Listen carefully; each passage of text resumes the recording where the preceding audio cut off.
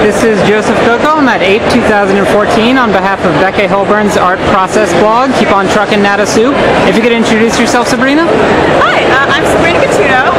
I am a storyboard artist and character designer, currently working on the show Gravity Falls. Awesome. I imagine a lot of Becca's fans are familiar with the show, but could you tell us what role you're playing in the show currently? I'm a storyboard artist. Okay. And we know you worked on Seuss the Real Girl, Yep. so... No, I think it's the right way. I think it is. Sorry. So, did you were handed a script and you storyboarded that out for the key animators and the animators to work from? Yes. Gravity Falls is a script-driven show, so they do have like strong scripts for us to work from. Okay. But the board artists basically deal with everything after that in terms of like kind of creating the visual language, figuring out what shot choices to use, figuring out what the pacing is, and figuring out what the acting is for the characters. Also, on this particular episode, they didn't really have a design for Giffany yet, so me and some of the director and other board artists worked together to come up with Giffany's character design. Awesome. Yeah. So, have you been working with the show's cast since it began? I began working in season 2, so I started about a year ago. Okay, awesome. And can you tell me a little bit about how that process started? Were you involved with the creators beforehand? The way I got involved with the show was a bit random, and I think it was kind of random for everyone. Yeah. Disney Television doesn't have a great deal of outreach, so it kind of depends on like people randomly knowing when they've hired, or like knowing through, someone. Sorry. If you have a friend who works on the show, I have to learn about it because the school I went to, CalArts, they handed out a few character design tests and like story tests to some recent graduates, and I knew someone who knew someone who knew someone who had gotten a test, and I was like, oh, they're hiring. So I asked for a test, I got it, and that's how I got in. Okay, that's great. So it was really just your hard work and a little bit of the connections that got you. Yeah. So can you tell me a little bit about what's bringing you to APE? Is this your first time here? It's my first time at APE, yeah. Okay. I came to APE basically to sell my artwork and comics. Okay. All of this is my personal work, and the newest thing I have is my short comic called Bleeding Heart, which I funded through a Kickstarter in August. Awesome. And how has the response been to that? The response has been really, really great. Honestly, the Kickstarter did much, much better than I could have possibly planned for. So I'm really thankful to all my backers, to everyone who helped make it possible. They've been just an enormous help. And currently, I am working on fulfilling all those orders, basically as soon as I get back. Okay. And when you attended CalArts and was kind of just making your way into the industry, had you planned on focusing more on animation and doing storyboards for that, or I did. Okay. I didn't really have comics in mind at the time, but after I graduated, it struck me that I don't really have time to, take 5 months out of a year to make a short film. It takes this. Short films are great, but they're awfully time-consuming. Whereas comics, I feel, they can tell a full story, but you can do something that's a bit more manageable. You can do it on your own. Yeah. Right now, that's more appealing to me. Okay. And what's been the process with Bleeding Heart? How did it start off? Is it something that you had maybe intended originally to be an animation, and you realized it would lend itself easier to work as a comic? Well, actually, with Bleeding Heart, it is sort of a prologue story to a much, much larger story that I'm working on called The Glass Scientists. Okay. And I had basically, the characters and plots of that story I had been working on since high school, really, since a very long time ago. Yeah. But when I graduated from CalArts, I realized I wanted to go into story, but I felt that I didn't really necessarily know enough about storytelling and story theory to really feel confident in it. So I started studying it just kind of on my own time. And so I decided to practice by really developing the story into like a full 3-act structure. And so I planned out this as a fairly long story, and eventually I thought that I should make it into a comic. But since it's so long, my thought was that I could start it off as a mini comic. Someone actually suggested, if you're starting off, just do a short standalone comic to just give people, a nice little story that gives them a taste of the overall plot that you're going to go for. So I took their advice and I developed this as a short comic, and then launched a Kickstarter for it. Okay, awesome.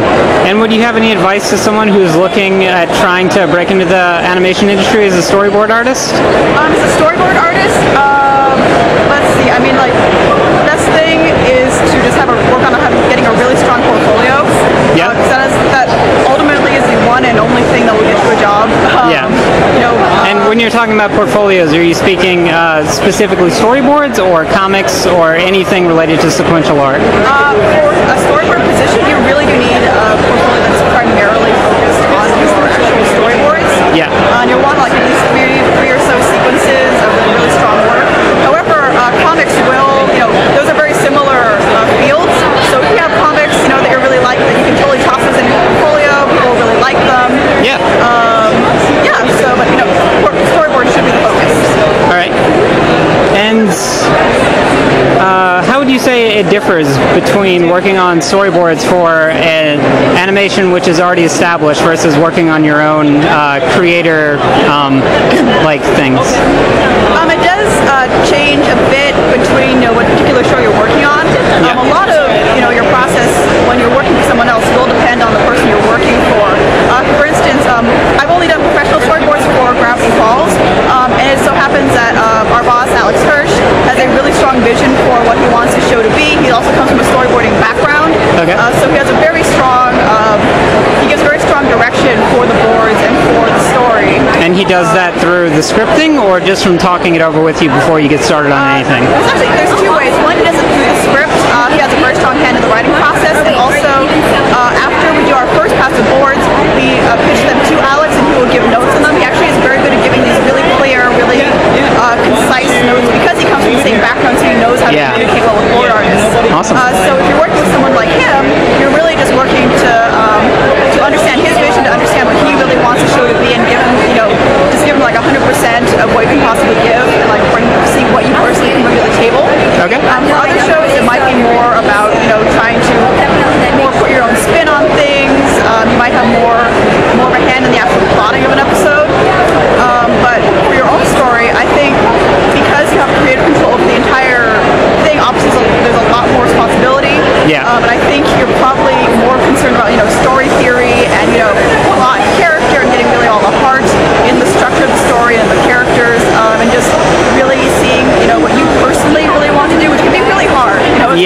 Especially if fans are constantly talking to you about their expectations. Yeah, it's really hard to reach into your soul and to like grab at your essence and yank it out and put it on a page.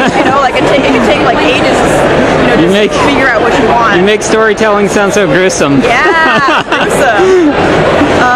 So it's a very gruesome, tragic process. You find out sad things about yourself. Okay. But I think it's worth it. I think it's therapeutic in a weird way. Working with someone else, it's more about honing your skills at your particular craft, and storytelling for yourself is more about the responsibility of bringing your own vision to life. Right. So what specifically about APE drew you to the convention?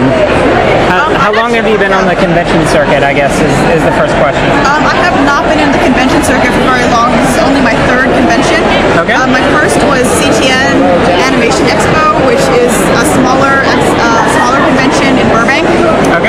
And then I went to WonderCon, which is currently in Anaheim. I had actually heard about APE for a long time before I had attended here. I guess just like when I was back on LiveJournal and when I was, on DeviantArt, I would always hear people, I'm going to APE, Yeah, so many great creators there. Exactly. So, I'm really excited to be here, at this convention that I've heard so much about. Okay. And would you have any advice to someone considering coming to APE for the first time? Gosh, well, I'm only here for the first time, so I'm not sure how useful that would be. Yeah. I guess just have fun, be open-minded, give new things a chance, and you'll have a great time. Okay. And where could we find your work online? You can find me, probably the easiest one is my Tumblr. My username is a little bit hard to spell. It's Arythusa, ARYTHUSA.tumblr.com. I also have a portfolio website at cgotorun.com. And you can find me on Twitter and Facebook, also at Arythusa. And what else? And I will soon be running a Tumblr for my new webcomic, The Glass Scientist, at glass-scientist.tumblr.com. Okay. That's it. And what's that project? The Glass Scientist is essentially the large webcomic that Bleeding Heart is for the story Okay. That was the larger project that I've been developing for a long time, since I graduated college. You're kickstarting the larger volume as well now. Yeah. Okay. And are there any other projects that we can look forward to in the future from you? That's going to be the big one. Yeah. That's going to consume the majority of your time. It's also going to be in black and white? No, that one's going to be in color because my Kickstarter did really well. Completing part, I'm actually able to afford a colorist. Normally I do my colors myself. That's what for all this work I've done my own colors. However, because I'm currently working full time for Gravity Falls, I just don't have time to do a weekly comic. That's really nice looking, hopefully. Yeah, I understand. So, yeah, this one will be in full color. Okay. Well, thank you. I hope you have a good day. Thank you. Hope you